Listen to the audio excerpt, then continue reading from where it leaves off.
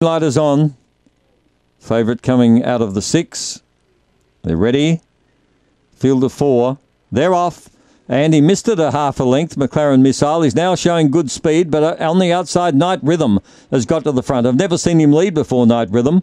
He shows out by a couple to McLaren Missile, then Gelignite Jack, and at a safe distance, Hollywood Bill. Down to the judge, and McLaren Missile now moves up and takes over from Night Rhythm. 2 or 3 away then came Gelignite Jack and 6 to Hollywood Bill. Into the back they go. McLaren Missile still going strongly. Out by 3 lengths to Night Rhythm.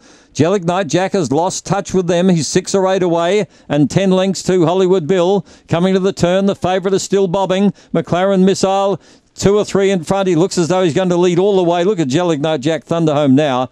McLaren Missile by 3.5. Second, Night Rhythm ahead away. In third was Gelignite Jack. He's a marathon dog. And gaining a bit of ground is Hollywood Bill at the rear. 43.77. Race to race double for Tanya Foster. Your numbers are 6814. McLaren Missile has now won 3 of his last 4 starts over the 700. February 14 dog by Cosmic Chief from Stevie McLaren.